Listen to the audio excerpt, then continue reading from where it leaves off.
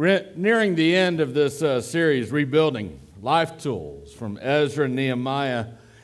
We have 2 Sundays to go and 6 chapters of the Bible.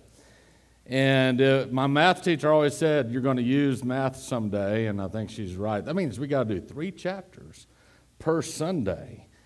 And so that's a lot of material to cover. Now, these life lessons that are in these chapters are incredibly rich, and I would encourage you to take some notes and go back later this week with your notes and revisit these passages. And if you do that, I wouldn't be surprised at all if the Lord moved in your heart to speak to you about some things going on in your life, because I don't know what's going to happen to you this week. You don't know what's going to happen to you either. So wouldn't it be good and wise of us to stay connected to Him and apply the lessons that we learned perhaps on Sunday throughout the week. And so if you have your Bible, get ready, because we're going to move quickly. And as the great theologian Jerry Reed once said, we've got a long way to go and a short time to get there. I'm pretty sure he was a theologian. Maybe. I know he had a song about Moses. I know that. But anyway, Nehemiah chapter 8. Nehemiah chapter 8. I'm going to be reading from the Christian Standard Bible, and the verses should appear behind the screens or on the screens behind me. Here's the background to this passage. God's people Israel had been overtaken some years before by King Nebuchadnezzar of Babylon. And so he took the majority of the people away into captivity. Well, then Babylon, later on, got captured by the Persians. If you know your world history, you already knew that. And the Persians allowed the Jews to go back home and to rebuild their temple so they could worship God, and to rebuild their entire city of Jerusalem, their capital city, so that they could have a safe place to worship God. And, of course, continue to pay tribute to the kings of Persia. And so that's what we have, and we're now in the 8th chapter of the book of Nehemiah. And the people have finally rebuilt the walls, the temple's rebuilt, and they're gathering together for the very first time in any of their lives, in all likelihood, to worship God again. It had been decades before, since the children of God had been able to worship God together like this. So this was a very momentous occasion, a very spiritual occasion, a very emotional occasion.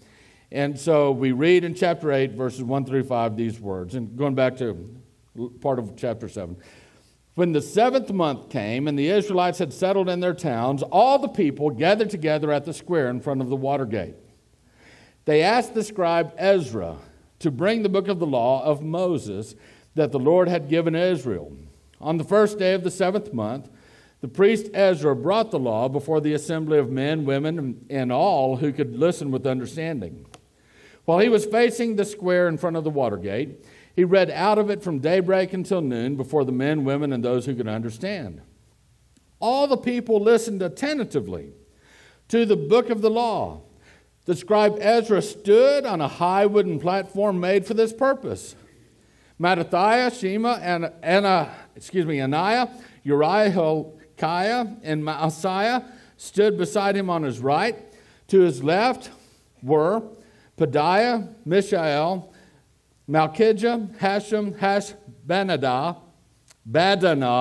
Zechariah, and Meshullam. I don't want to offend him by mispronouncing his name. Verse 5, Ezra opened the book in full view of the people, since he was elevated above everyone. As he opened it, all the people stood up. Now let's stop here for just a minute. The people stood for the reading of Scripture. Why?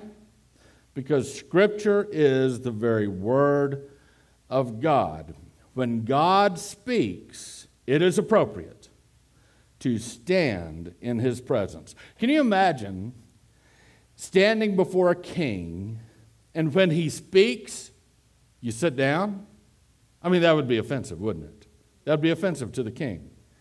This event in Ezra's day serves as the origin as to why I and so many other churches today ask you to stand when God's word is read uninterrupted. The reason we're not standing right now is because I am interrupting the reading of God's Word with my exposition. Exposition means that I expose the meaning of God's Word to God's people. I explain God's Word. And you have to understand, of course, that my words are not God's Word. Only God's Word is God's Word. My words are an explanation or an exposition of God's Word, and my words are only true to the degree that I properly explain God's Word, and God's Word is always true. Verse 6, Ezra blessed the Lord, the great God, and with their hands uplifted, all the people said, Amen, Amen. Then they knelt low and worshiped the Lord with their faces to the ground. Look at the postures that God's people took. They stood to hear God's word being read. They lifted their hands when God's name was blessed. And then they bowed their knees and bowed their faces to the ground to worship God. I don't ever want you to get overly concerned about the postures taken by other people when they worship God. But I do want you to understand this. The worship of God should be something that every part of us is involved in, because we are created in the image of God. And so when you worship God, you can close your eyes, you can bow your head, you can bow your knees, you can stand, you can lift your eyes, you can lift your head, you can lift your hands. The Bible even has incidents where people beat their chest in sorrow. You can cover your face in shame. You can wear sackcloth. You can wear ashes. You can even lie prostrate on the ground. The posture that the Lord leads you to do is something that is very important, because it is an expression of your worship of Him, of your relationship to Him at the time. Verses 7 and 8, we read these words: Jeshua, Bani, Sherebiah, Jamin, Akub, Shabbathai, Hodiah, Masaiah, Kelida, Azariah, Jozabad, Hanan, and Peliah, who were Levites, explained the law to the people as they stood in their places. They read out of the book of the law of God, translating and giving the meaning so the people could understand what was being read. This is what I do. This is what I do that I was explaining earlier. This is the exposition of the Word of God. The exposition of the Word of God is a very holy task. When God's people are gathered like we are today, and the exposition of God's Word is occurring, this is a holy thing that is happening, because God may be doing business with somebody in their hearts. In fact, if someone is unable or unwilling to properly expose God's Word to God's people gathered, that person cannot be a pastor. It is a qualification to be a pastor, to be able to teach the Word of God to God's people. That person may be a fine servant of God, may be a gifted servant of God. That person may be a prayer warrior, but being a pastor means teaching God's Word to God's people. You are the flock of God, and it is food for your soul. 1 Timothy 3:2 lists as one of the qualifications of being a pastor is this: being able to teach. That very same chapter lists the qualifications of deacons as well. And the ability to teach God's Word is not listed as a qualification of being a deacon. There are some very fine teachers of God's Word who happen to be deacons, but being able to teach God's Word is not a qualification to become a deacon. It is, however, to become a pastor. And so God takes very seriously the exposition of His Word, because it is for the benefit of His people who He loves. Verse 9 of chapter 8. They read out of the book of the law of God, translating and giving the meaning so that the people could understand what was read. That's verse 8. Verse 9, Nehemiah, the governor, Ezra, the priest and scribe, and the Levites who were instructing the people said to all of them, "This day is holy to the Lord your God. Do not mourn or weep." For all the people were weeping as they heard the words of the law. Why were God's people weeping? It's because this is the first time that so many of them had ever even heard the Word of God. They had lived their entire lives without an ability to really worship God. They didn't have copies of their Bible up on their shelves at home. The only way they would hear the Word of God is to come together as God's people and someone read it to them. Someone explain it to them. This was the very first time that so many of them had ever had this opportunity. And as they read these words, they began to realize, I believe, what they were missing out on their entire lives. And they began to weep. But this day was not to be a day of weeping. It was to be a day of celebration, not a day of sorrow. So we read in verses 10 and following, "Then he said to them, 'Go and eat what is rich, drink what is sweet, and send portions to those who have nothing prepared, since today is holy to our Lord. Do not grieve, because the joy of the Lord is your strength.'"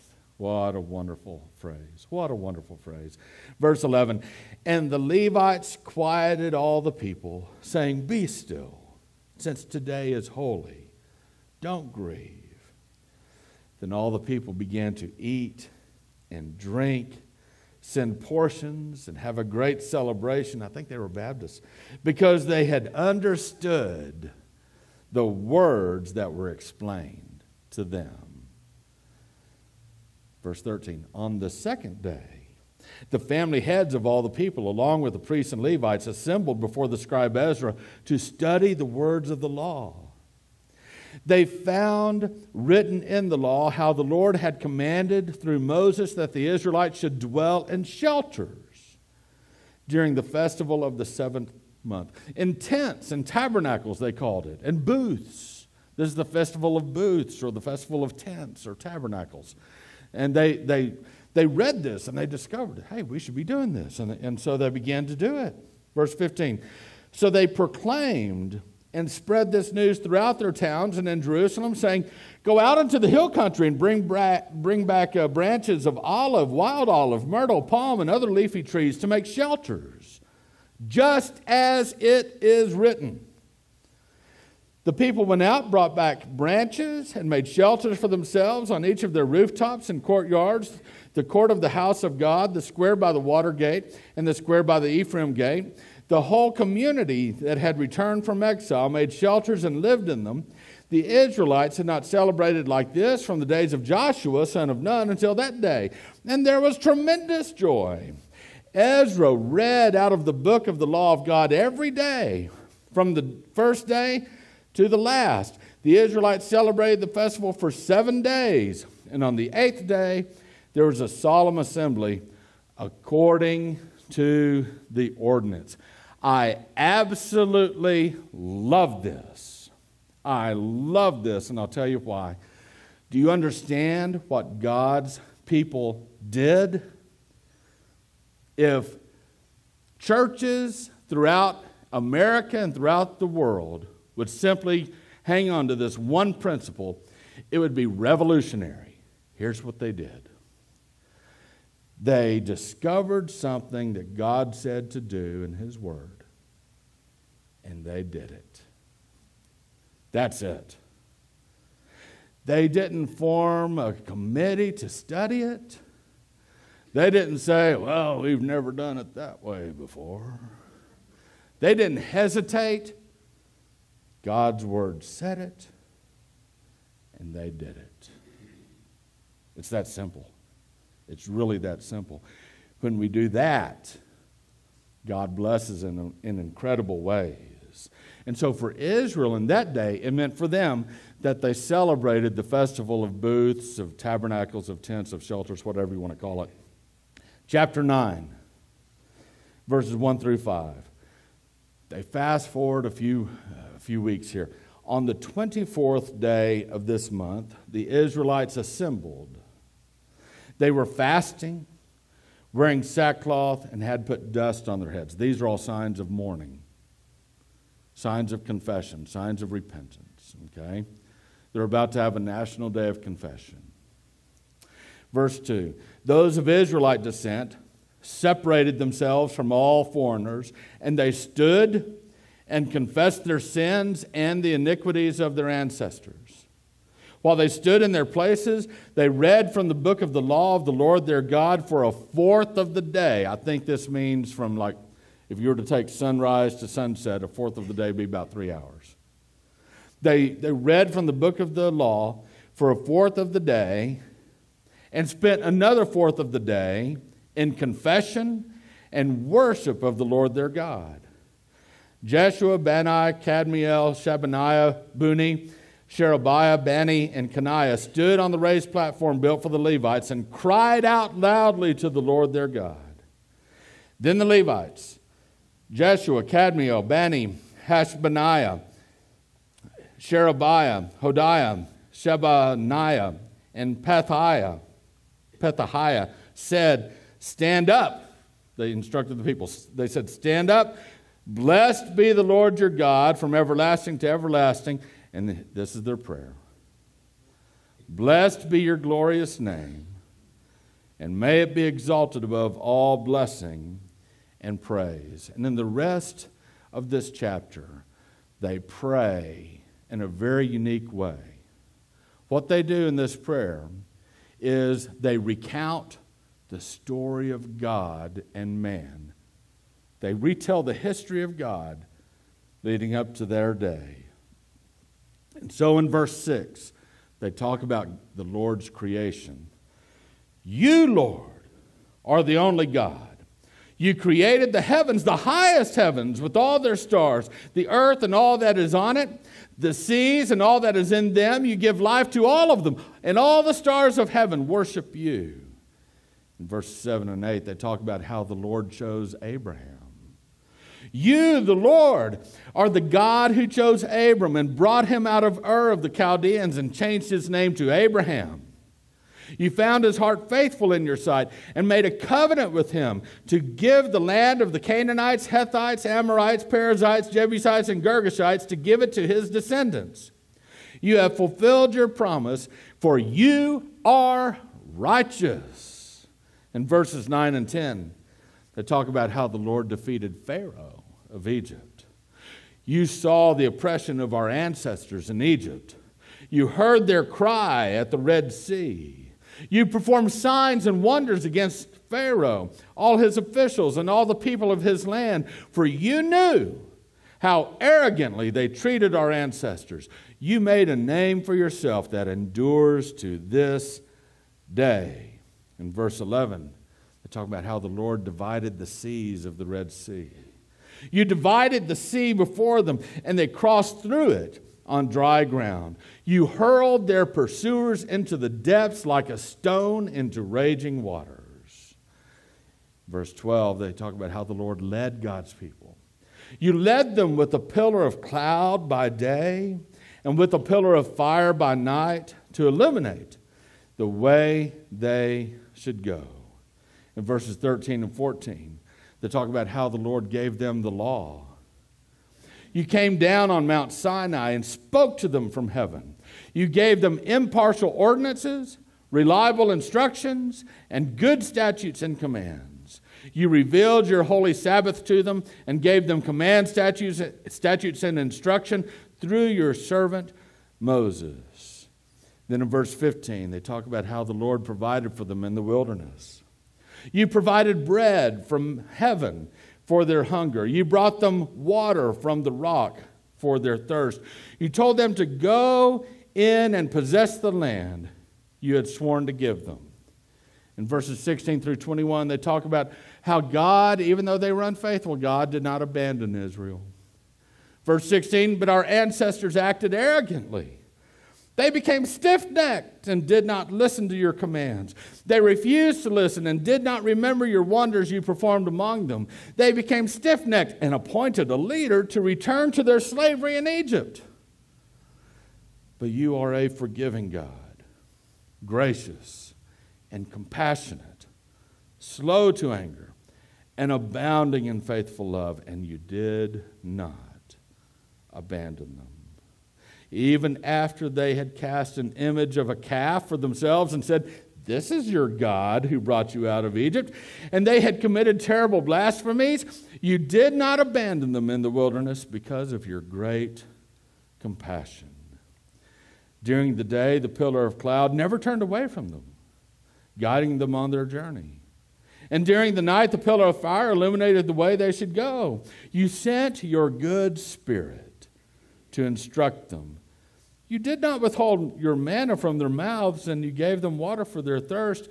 You provided for them in the wilderness 40 years, and they lacked nothing. Their clothes did not wear out, and their feet did not swell. That's a miracle right there. In verses 22 through 25, they talk about how the Lord gave them a land. You gave them kingdoms and peoples and established boundaries for them. They took possession of the land of King Sihon of Heshbon and of the land of King Og of Bashan. You multiplied their descendants like the stars of the sky and brought them to the land you told their ancestors to go in and possess. So their descendants went in and possessed the land. You subdued the Canaanites who inhabited the land before them and handed their kings and the surrounding peoples over to them to do as they pleased with them.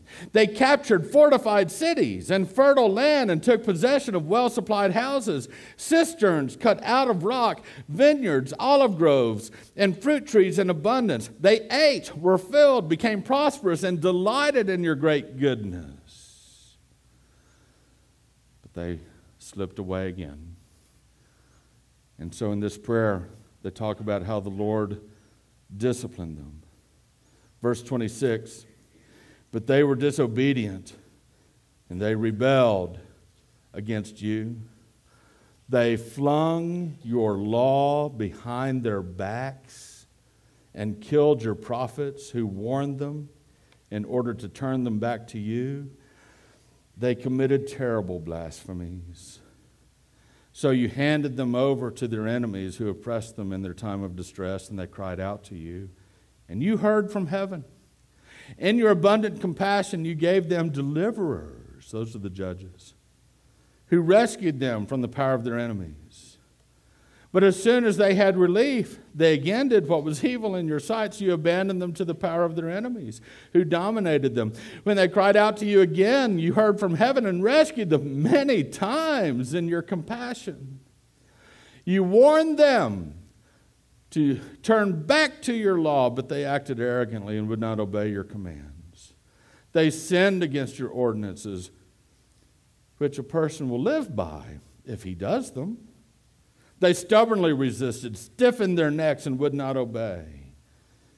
You were patient with them for many years, and your spirit warned them through your prophets, but they would not listen. Therefore, you handed them over to the surrounding peoples. In verse 31, they retell the story how God did not destroy them. However, in your abundant compassion, you did not destroy them or abandon them, for you are a gracious and compassionate God. So now, verse 32, now they finally get to their prayer, and they confess their sin. So now, our God, the great, mighty, and awe-inspiring God who keeps his gracious covenant, do not view lightly all the hardships that have afflicted us, our kings and leaders, our priests and prophets, our ancestors, and all your people from the days of the Assyrian kings until today. You are righteous concerning all that has happened to us, because you have acted faithfully while we have acted wickedly. Our kings, leaders, priests, and ancestors did not obey your law or listen to your commands and warnings you gave them. when they were in your kingdom with your abundant goodness that you gave them, and in the spacious and fertile land you set before them, they would not serve you or turn from their wicked ways. Here we are today, slaves in the land you gave our ancestors, so that they could enjoy its fruit and its goodness. Here we are, slaves in it. Its abundant harvest goes to the kings you have set over us because of our sins. They rule over our bodies and our livestock as they please. We are in great distress. Listen,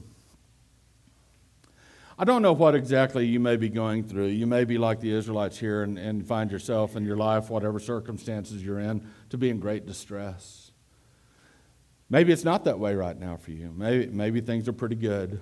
But however it is, whether things are good or things are bad, when you pray to the Lord, we can learn a lesson from their prayer. If you don't know how to pray, if you don't know where to begin, one of the things that you can do is you can tell the story of God in your prayers as you talk to God. For example, if you're in need of physical healing, you can think back in the Bible as to how God brought physical healing to different people. You take Naaman in the Old Testament, healed of leprosy. How God brought healing to Naaman, a Gentile, because Naaman was faithful to do what the prophet had said. You could talk about that in your prayer to God. You could talk about blind Bartimaeus, or remember the man who was lowered down through the roof to be able to just be with Jesus, and maybe Jesus could heal that paralytic, and Jesus did. You could recount those stories to God in your prayers. Or maybe it's not physical healing that you need. Maybe it's you need God to provide. Whether it's financial or some other kind of provision, you really need to see God's provision, or else you're just not going to make it. And so you can look back into the Scriptures and you can see how God had provided for His faithful people throughout the years. You can look back at Abraham and Isaac up on the mountain, and Abraham is getting ready to sacrifice his own son, and yet God provided a ram, didn't He? You can look at how Israel, as they prayed here, went through the desert wilderness, and God provided every single day for 40 years manna from heaven, water. God provided all the time for His people, and God still provides. You could recount the time when Jesus told His followers not to worry about the provisions. Why? Because God provides for the flowers in the field, those beautiful little dandelions in your lawn. God provides for them. Don't you think you're worth more than a weed? Of course you are. God provides for the birds of the sky. A single bird, a worthless bird, does not fall to the ground that God doesn't know about it. Don't you know that God will provide for you? You can recount those stories, recount those teachings. And if you're not really sure about everything that God has done in the Bible, you can always in your prayer retell the story of what God has done for you, what He's done for your life. Whether you've walked with God for many years or not, God has been there every step of the way, providing for you, blessing you. So identify those blessings. Pray them back to God. Well, so then, after they said we were in this great distress, they decided it's time for us to make a covenant with God.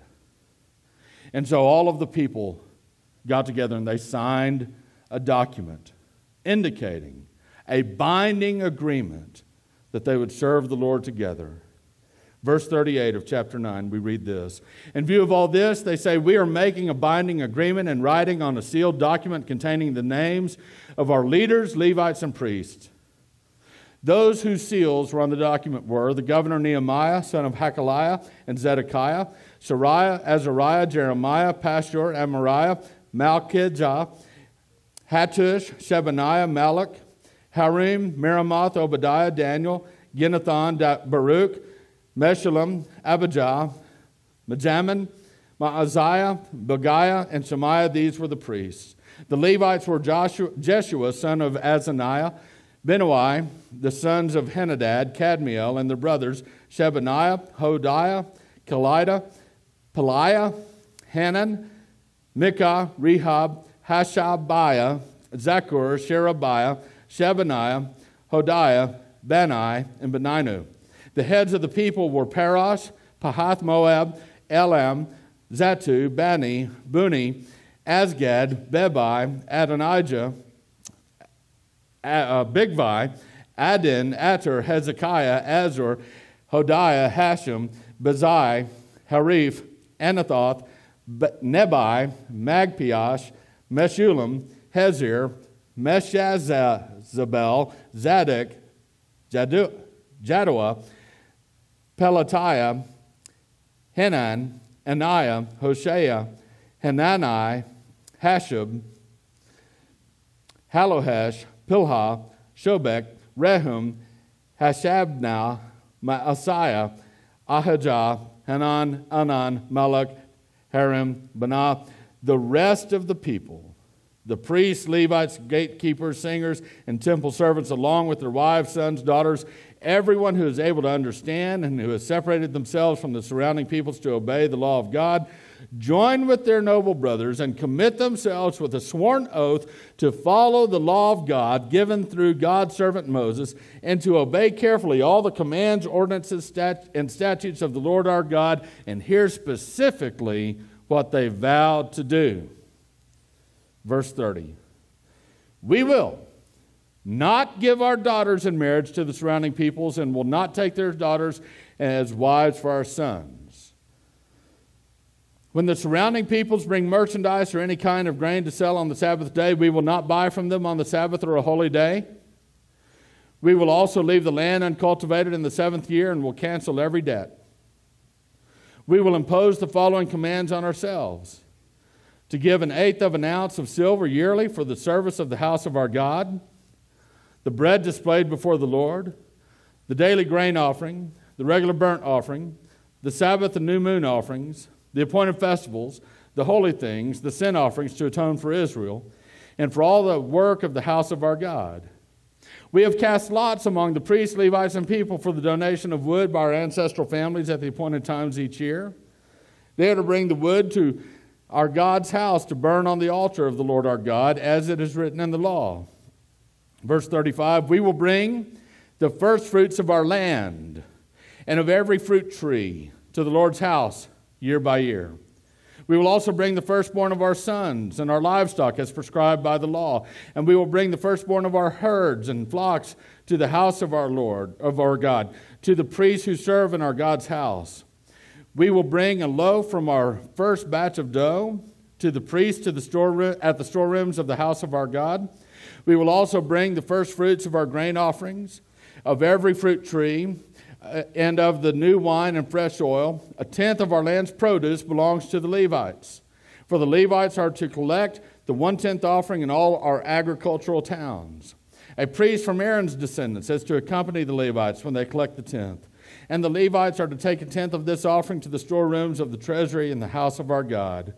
For the Israelites and the Levites are to bring the contributions of grain, new wine, and fresh oil to the storerooms, where the articles of the sanctuary are kept, and where the priests who minister are, along with the gatekeepers and singers. We will not neglect the house of our God.